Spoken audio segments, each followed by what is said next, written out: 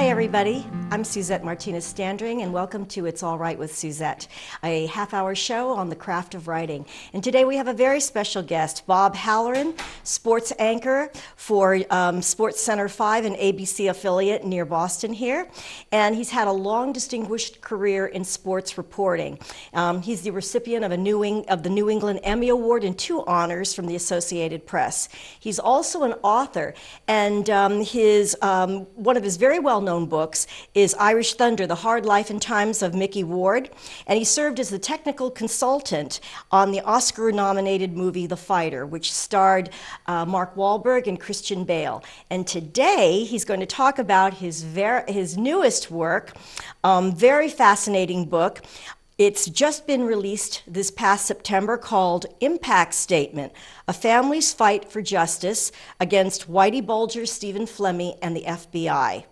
So I'm really anxious to talk to you about it, and we're very anxious to hear all about your experiences. Bob, welcome. Well, thank you very much. Good to be here. So tell me about this book that you've written. Well, it was an introduction from my agent to Steve Davis, who lives here in Milton, and his sister Debbie Davis was one of the victims of Steve Flemmi and/or Whitey Bulger. That question still hasn't fully been answered yet. And they were talking about having a book written, and my name came up as the potential author, and it was nice that I got to meet with Steve first, because I was very pleased that he and I kind of had the same idea and vision for it. He wanted something that would memorialize his sister, so that people would remember that there was a human being who walked this earth that was taken from us through the violence of Bulger and Flemmi. And I wanted to make sure that people recognized that, instead of being fascinated by the Bulger story and using that number 19 like it didn't mean anything, 19 victims and stuff. And so I wanted people to have an emotional attachment to at least one of the victims. And I set out to do that, and in the process of the writing, I found it interesting that I was defending Debbie and explaining her story, and also revealing Steve Davis's life, and I think he became even a more sympathetic character throughout the course of the writing of the book. For people who may not know, it's hard to imagine, but can you talk a little bit about that horrific murder that was done on Debbie Davis? That is one of the things that when I go out and speak about the book, I don't know if the audience has all the details. Right. So thanks for asking that. But Debbie Davis was 17 years old when she met Steve Flemmi, and she was working behind the counter of a jewelry store, and he walked in, started flirting with her, and despite the fact that he was, I think, 42 years old at the time, they started dating. And he put her up in an apartment and got her cars and jewelry and things, and they dated for 7, 8 years. And then the story, there's a couple of different theories. Either she found out that he and Bulger were informants, or he was jealous because she was about to leave him for another man that she had met on a cruise in Mexico. And so Steve Flemmi lured her to his parents' house in South Boston, where the story that Flemmi tells, Bulger jumped out, strangled her, killed her. Flemmi ripped her teeth out and wrapped her up in tarp and brought her to Neponset River and buried her there under the bridge. So in trial, they were trying to figure out who did it, and the jury came back with a no finding. So Steve Davis and I have actually argued about this before, because he thinks that Bulger did it, and he has a very valid theory behind that. And I think that Flemmi did it, and I'm not exactly sure what the jury decided in that whole thing, because even if Flemmi did it, there was reason to believe that the jury could find Bulger guilty of it, because he would be a co-conspirator in all the things that the Winter Hill Gang was involved in. But they must have determined that the killing of a girlfriend was not part of that criminal organization. So her case was with a no finding, and so Steve didn't even get any kind of closure on that. It's just horrific. And I was wondering, you say that they contacted you. The perspective is a very unique one, because there are a lot of books right now being written about Whitey Bulger, but not another book from the perspective of a victim's family. Yeah, that was important to me because, and we talked about in that first meeting, I said, how many Bulger books are there already? And there's how many more going to come out of trial? I sat in the media overflow room during the Bulger trial throughout the course of the summer, and I said, okay, there's a book right there, and she's writing a book, and he's writing a book, and they're all going to come out with books. And I tell people, this is not another Bulger book. I do not go into the details of his crimes that are chronicled in several other books. It's really about the Debbie Davis family, Debbie and Steve, and their childhood and their parents and the dysfunctionality of that. And we learn about Debbie's relationship with Flemmi. That's basically the first third of the book. And then we get into, after Debbie has disappeared, her body isn't found for 20 years, when it is found, the family sues the federal government and wins, and so that trial is explained, and the corruption of the FBI is exposed through that case. And then the third part of the book is the Bulger trial. But I don't get into a lot of the details that are in the trial every day, every bookmaker, every drug dealer, every extortion crime. If it doesn't somehow pull back to Debbie Davis's story, that is my focus throughout. So yes, there's a murder of a Richard Castucci that it suggested laid the groundwork for Bulger and Flemmi to be allowed to run loose by the FBI, because the FBI knew about that murder and let it go. Therefore, it's theorized that that is what opened the door to all other murders, including Debbie. So I kind of explained that. But a lot of the other things that were going on in Bulger's life and his tale and time in prison or his time on the run, that's not what I'm doing here. Mine is much more about the Davis family, culminating with the Bulger trial and the verdict. You know, earlier you were talking about how many people were unsympathetic to Stephen Davis because of his past involvement with the Winter Hill gang, and you know, you were saying that there was a lot of blaming of the victim, like you know, as you say, as people were telling you, what do you expect? So you know, how does that make you feel, and what message did you want to send to people who feel that, well, you know, you reap as you sow? I was angered throughout the process of people, angry with people who were blaming the victim. It's like, yeah, Debbie Davis found an opportunity to live a better lifestyle with a gangster. Of course she knew what he was doing if she didn't know the specifics of it. Of course her mother and brothers and sisters also knew what was going on here. But at what point is she responsible for her own murder? I mean, at some point, Bulger and Flemmi, I mean, she dated the guy for 8 years. Steve will tell you that he actually thought that Flemmi loved her in his own way, and that's one of the reasons he doesn't think that Flemmi could have killed her. I, of course, argue with Steve, okay, you say he loved her and couldn't kill her, but he ripped her teeth out and buried her under a bridge. I mean, I'm not exactly sure where you can draw those lines. And I felt that way about Steve too, because, pun intended, I guess, his life is now an open book. He really does lay it out on the line and tells you about his upbringing and his abusive father, and he was pulled out of school in 6th grade to work at the family gas station, kicked out of the house at 15, lost several different siblings, including his father, somehow or another related to Flemmi and Bulger. So that's always going on.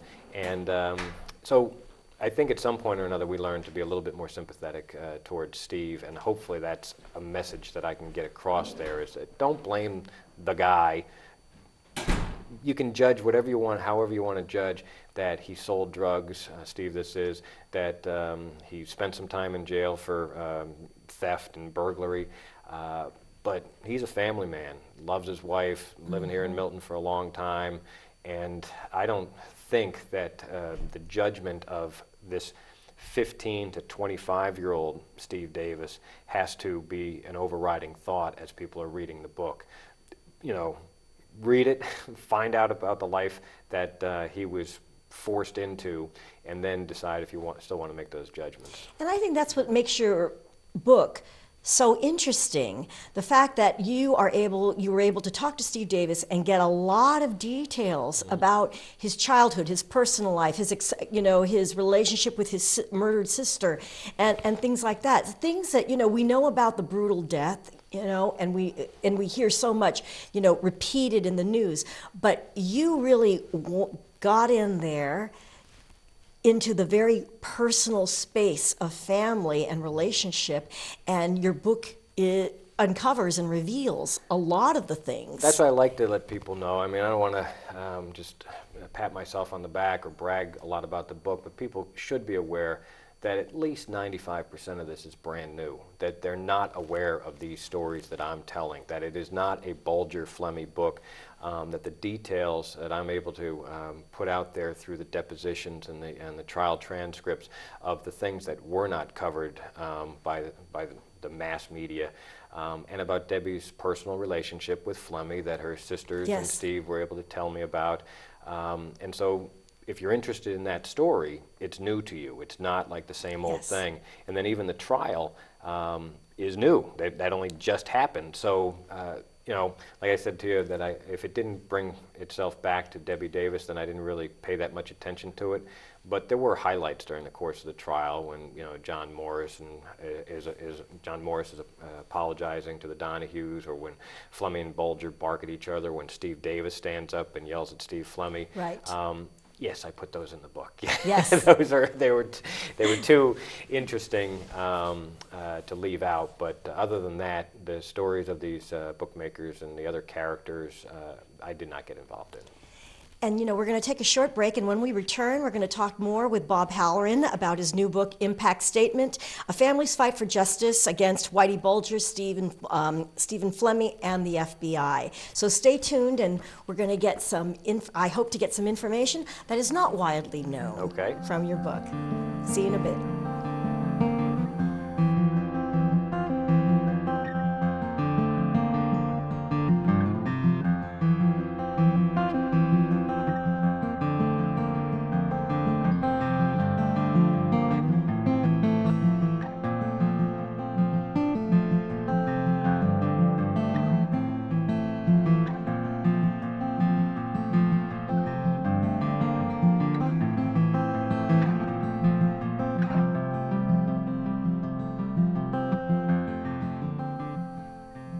Welcome back to It's All Right with Suzette, and we're here with Bob Halloran, and we're going to be getting some juicy information about his new book regarding Debbie Davis and her brother Stephen Davis and the whole Whitey Bulger ordeal. Mm-hmm. So, you know, what I really love about your new book is that it touches on questionable people. Yeah. You know, I mean, murder, death, whenever it happens to anyone is really tragic, you know, and it's very tragic when it happens to innocent people. But, you know, and this is no less tragic. However, you know, it brings up the controversy of the people's character and involvement and, you know, all those kind of things that people didn't know about, and that when you hear about it, it's easy to judge and dismiss, saying, well, what did you expect? But, you know, you mention that you learned so much about this family that humanizes them and that made you very empathetic to the ordeal that they went through. So could you kind of share some of those things that you learned? Well, one of the first things I learned about Debbie was that she was married when she was 16, which I didn't know people were doing that in the 70s. I thought that was like, you know, yesteryear, but she was married and divorced by the time she met Steve Flemmi. In fact, Flemmi helped pay for the divorce to finalize it. And I'd asked Steve, I said, what the heck was going on? I mean, your parents just said fine with that? And there was very little structure in the household, and people were trying to get out of the house. And at the age of 15, Steve was essentially thrown out of the house, and Debbie also tried to leave by getting divorced, and then getting married, and then hanging out with Steve Flemmi. And there wasn't a lot of money, and so these were opportunities for these poor people, uneducated, in order to, you know, make their way in the world. This is where they ended up selling drugs and connecting themselves to Steve Flemmi, and that brought upon an awful lot of tragedy. And so that is for people to judge, well, they brought it on themselves, or, you know, you can sort of understand why they make some of the choices that they would make, because if Debbie Davis left Steve Flemmi, where does she go? What does she do? And so, well, she's involved in this bad guy. But one of the reasons we named it Impact Statement is because Steve's father, Ed Davis, didn't want Debbie dating Flemmi. So when Flemmi gets her a new car, he takes a sledgehammer to it and beats the heck out of the car. The father did? Yes, and Flemmi says, if that wasn't your father, he'd be a dead man. Well, 6 months later, Ed Davis was found drowned in Marina Bay. And no autopsy was done, but the family is a little suspicious. Then Steve tells me about his brother Ronnie, who stands up at a wedding and insults the mafia, gets beaten up for it, retaliates. Then he goes to jail on a different offense. And while he's in jail, he's stabbed 23 times and murdered, and Steve thinks that Flemmi either okayed it or ordered it. And that came out in the Bulger trial that, yeah, that's basically it. Then after Debbie Davis disappeared, her younger sister, Michelle, who's about 16, 17 years old now, takes up with Flemmi, who's 50 years old now. And ultimately... So he gets involved with her sister at the same time he's involved with... Well, he's pretending that he's looking for Debbie Davis, but she's already dead. Right. And then Michelle, later in her life, dies of a drug overdose. So you could see that there's either a direct or indirect result for Ed, Michelle, Ronnie, and Debbie, 4 deaths that go right back to Bulger and or Flemmi. And that's, you know, that's a heavy impact on a family that, yeah, they were connected to this organization, you know, but it was one, I don't know that you'd expect that much tragedy to come out of it simply because, you know, one guy is off on the side selling drugs and one girl is dating the gangster. How did Stephen Davis manage to get out of working with them? Well, he never did. He was selling drugs on his own and with his brothers, and the book opens with a scene where Bulger calls him to Triple O's, calls Steve to Triple O's, and orders him to pay tribute or rent, and they had such clever names for everything. And Steve says no. And so he has a gun in his mouth, chipped his tooth. Whitey hands him a bullet that says, you know, he says it's got your name on it, and all that, and all this theatrical. You know, I don't even know if it stayed in the book, but one of the things I thought of Bulger right away was, what a drama queen. This guy, of all the things that you can describe him as, I just got the impression when Steve told me the story about Triple O's that Bulger set the room up just right, just so, like he was some, you know, psychopath? No, like a woman throwing a Tupperware party. Oh. And he just wanted to have everything. So here's the body bag next to the desk, and here's the gun on the desk. Should I turn it this way? Should I turn it that way? Are the lights right? And stuff. And he set it up just right, and then Steve sent up the stairs in pitch blackness, and there's Whitey Bulger, you know, and I think he thought his entire life he was in a movie, and so, and I reject all the lines that they attribute to him, you know, when Paulie McGonigal is buried at Tenian Beach, and Bulger famously says, you know, when the tide comes in, drink up, Paulie, you know, because he's on, it's like, I guarantee you he never said it, but they just, that's the legend that they like to pass on and attribute these things. I give Whitey Bulger 0 credit for cleverness. I give him 0 credit for courage. What a coward. I mean, of all, I mean, that's what I'm saying. People, psychopath, serial killer, evil, vile, terrible man. But then there's these other words that also fit. I don't know that the man ever got into a fist fight. Every story that was ever told was him holding a gun and you don't have one. I mean, and then he stood up in court. And, you know, sometimes when you're going to give a talk or something like that, you might have that little bit of nervousness, and it comes out a little breathy to begin with before you finally relax and talk to the crowd. Well, he stood up like a scolded schoolboy when it was finally his turn to say that, you know, he thought this was a sham, and he didn't get to put on the trial that he wanted to because he was handcuffed from saying what he really wanted to say and putting on the proper defense. But he was all breathy and nervous and like just scared. It's like, what a feeble, frail, I don't know what he was when he was tough guy, but he was a gun-toting tough guy. That's all I know. So. Wow. And what was your initial impression of Stephen Davis? And by the time you were finished, what did you feel about him? You know, I talk to my wife about it every once in a while, and that Reagan phrase of trust but verify. And so when Steve tells me this first story about being at Triple O's and all the rest, I'm going, did that really happen? I mean, I don't know if because he talks like this and he's everything, and he's got, you know, the big chest and the chains on it and stuff, and I don't know what to make of him, if it's all bluster, if it's all like a characterization that he's putting forth.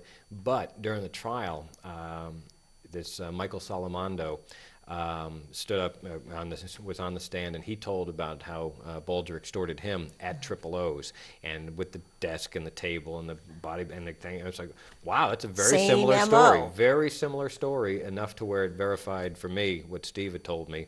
And then all the other stories he was telling were really not pleasant stories about his own childhood and things that, you know, I didn't feel there was any motivation for him to lie about those types of things. When he says that his father made him wear a dress because he had long hair and he was going to ridicule him and stuff, and when he tells the story about how he wanted to kill his father and he stood over the bed while the father was drunk and passed out and he had a knife in his hand and was thinking about killing him, and the father wakes up and beats him up and sends him out. That was kind of like the last day in that house. But, you know, those stories, I assume, are true.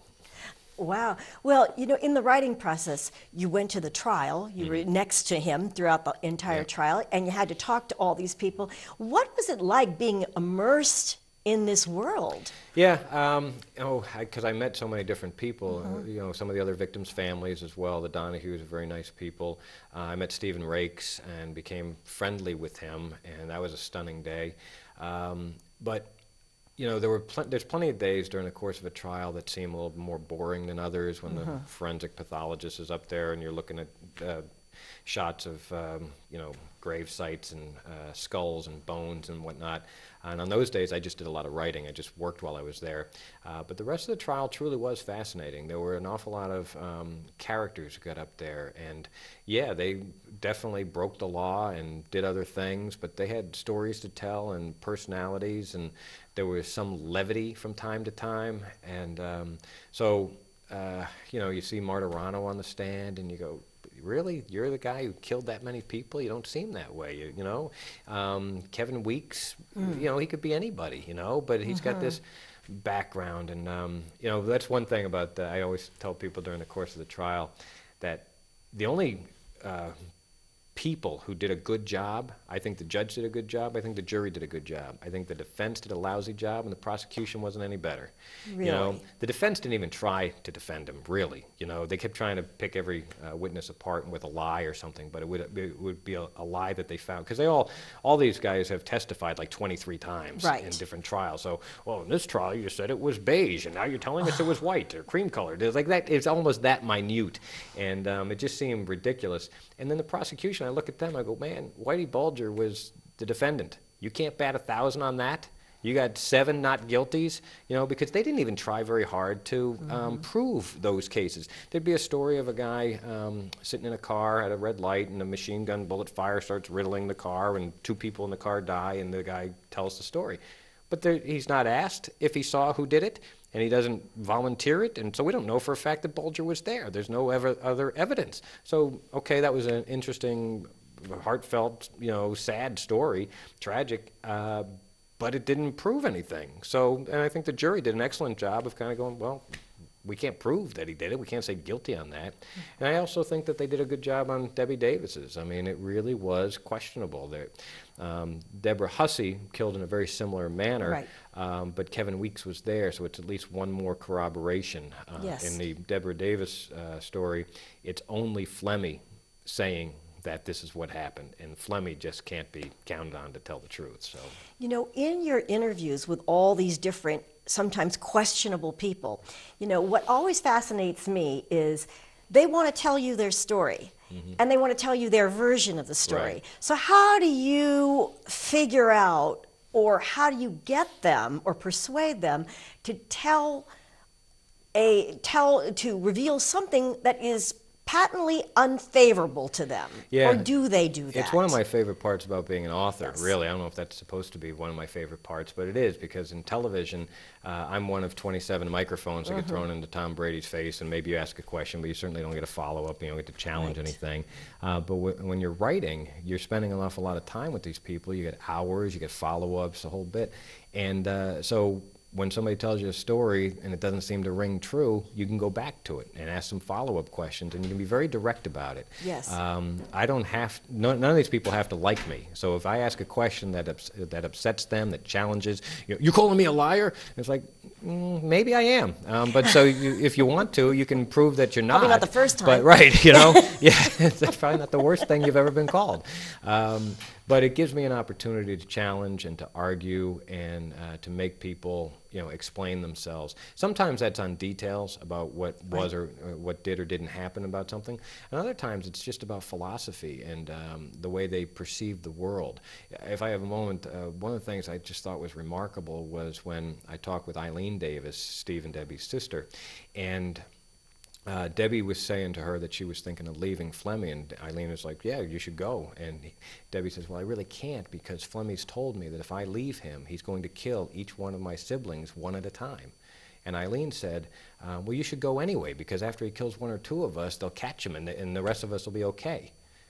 Now, is that how you would react? I mean, isn't that the most bizarre way of... Truly a dysfunctional family. But that's, you know, whatever, you know, things happened in really her odd. life that led her to that way of thinking, exactly. I found fascinating. And so now I'm going to ask her some follow-up questions about, really? What? Huh?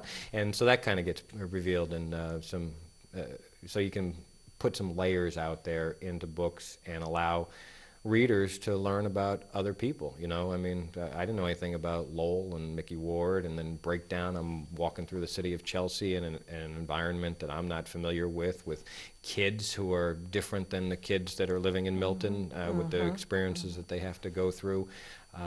And now this one as well, you know, so it opens up doors for me. Hopefully it opens my eyes to things, and then hopefully I can share that with people. Well, I think you have a real talent for getting into the personal details and shining a light on the difference between how many people perceive things and how some people can have what you would almost say kind of this crazy way of thinking, or this crazy rationale, but you can get readers to understand where that's coming from. Well, we're a product of our experiences. That's very true. And so if you can share other people's experiences, you know, reading books or watching television or something like that, then maybe you can get a little bit better understanding as to how they think, and why they act the way they do, and hopefully that is a way of connecting people at least a little bit. And Bob, how do we buy your book? Oh, well, I have a whole bunch of copies, but...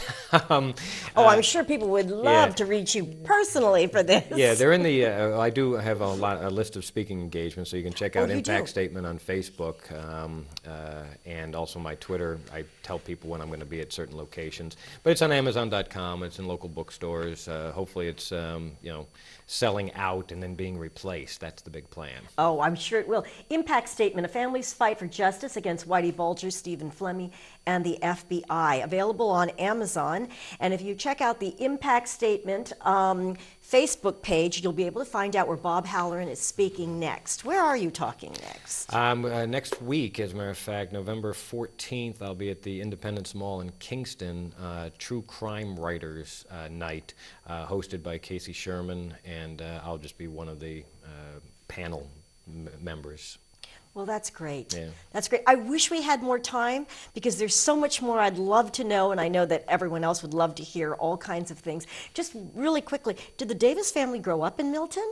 No, they grew up more in Brookline than anywhere else. Oh. A little bit all over the place, in Dorchester and then into Brookline. That's where the gas station was that the father owned and operated. And is Stephen Davis going to be accompanying you on some of these? He's going to an awful lot of the speaking engagements with me. Because I know Mickey Ward did that with you on your other tour. And Steve is coming out to as many as he can. And you know, so I give the book presentation, talk about a lot of things, and then when people are asking questions, they have a lot for Steve, and he stands up and is very open, very honest, and very eloquent. Fantastic. Well, thank you so much, Bob. Thanks. I really appreciate you being on the show, and I hope everyone runs out to get Impact Statement. I think it's a wonderful book in that you can find out so many details and information and stories that are not widely known about the Whitey Bulger ordeal and what the effect it had on this family. So thank you again, and we'll catch you the next time on It's All Right with Suzette.